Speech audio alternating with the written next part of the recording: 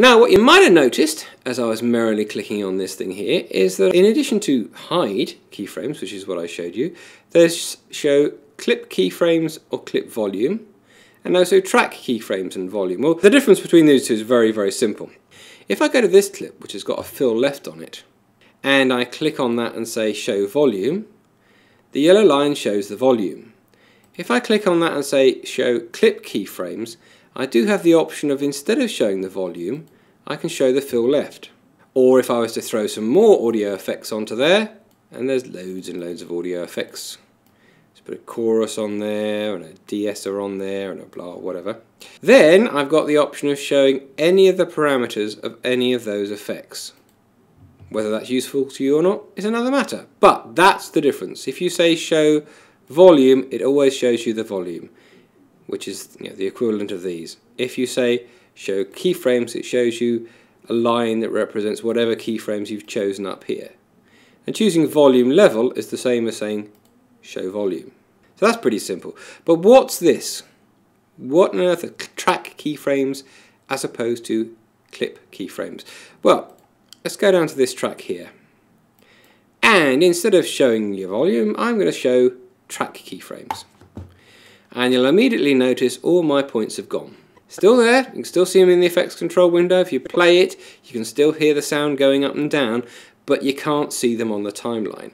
And that's because I have now decided to show me keyframes to do with the track as opposed to the clip. Now most of the time I'd recommend you stick with clip keyframes. Clip keyframes are points that you put on the clip. If I was to take that clip and move it, the points go with it. Which means if you insert something, like maybe I want a title at the start of this lot, insert a title, everything moves down the timeline. If I were to do track keyframes, I get a little yellow line there, but instead of being isolated on the clip, it's now on the track. I can put points on it. Hold down on control, start clicking, I have points. That is fading the audio up, getting louder, back to normal, ramping down a bit, and it's achieved the same thing that I achieved using the clip keyframes. In other words, when you play it, David, I wanted to ask you about AVC HD. How easy it gets louder well, it's pretty and louder and louder, and then it gets quieter and then quieter and then back to normal. So it's achieved the same thing. But if I was to take that clip and move it, then the keyframes don't go with it. Now I'm trying to move it right now, but it won't let me. It won't let me because I've got track keyframes showing. If I put clip keyframes back on, I can now move it, go back to track keyframes, and you see those keyframes are still in the same place. So I prefer clip keyframes. They achieve the same thing, but I prefer clip keyframes. There are several things to be wary about track keyframes. For a start, the simple thing I just did, I'm trying to move that sound and it won't move for toffee. Why is it not moving? I haven't locked the track, I haven't locked the item. It's not moving because I've got track keyframes showing. Let's put an audio effect on there. I want to put a bass audio effect on there. Grab the bass, dump it on there.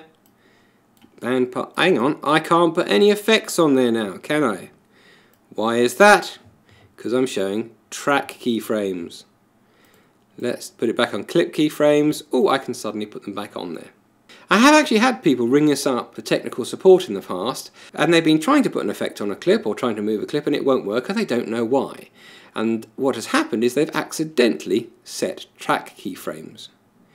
And we realised that's what they'd done because we said, what do your keyframes look like? And they said, well, they got little dots in the middle.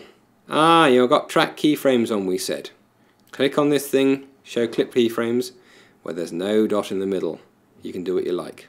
Now most of the time I say just stick to clip keyframes. That's how I do everything myself. I prefer to do that. Why would you want to use track keyframes?